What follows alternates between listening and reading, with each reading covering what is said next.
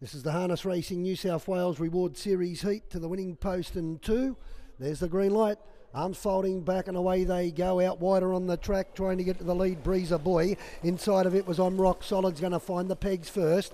Back in third spot is Tis a Magic Time. Along the inside is Attahua Race. It's going to find itself three back along the inside. Up on the outside of it was Glenninnis Lad. It's racing midfield.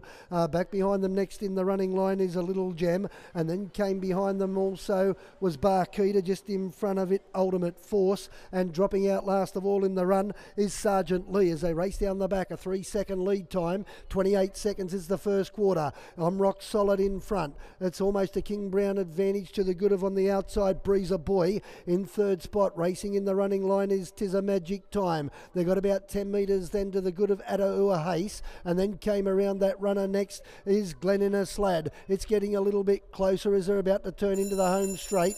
They'll catch the bell. Back in the second half of the field now as they run down the straight is a Little Gem, and then came behind them next Ultimate Force from Barkeeta, and about 20-30 metres off them and into a gallop at the back is Sergeant Lee. They ran out of the straight. 29.7 the second quarter. Speeds on. 57.7 the half. They've got to get on Rock Solid. It's in front by 6 metres. In second spot at the moment was Breezer Boy. In third spot on the pegs at the moment it's Tis Magic Time, and then came around those runners next now is Glenninnis Lad. It's just been smoking its pipe midfield. It's starting to make a run out 3 deep. About 10 or 15 metres further back in the field, and starting to run on nicely is Ultimate Force, and then on the inside of it was a Little Gem. Back over on the inside, losing ground is Attahua Ace, and Barkeeta the widest of all. They're up past the apex of the bend. 29.9 the quarter. They're about to turn into the home straight. Along the inside and being collared now is On Rock Solid. Down the outside and sprinting to the lead now is Ultimate Force, and it's got them beat.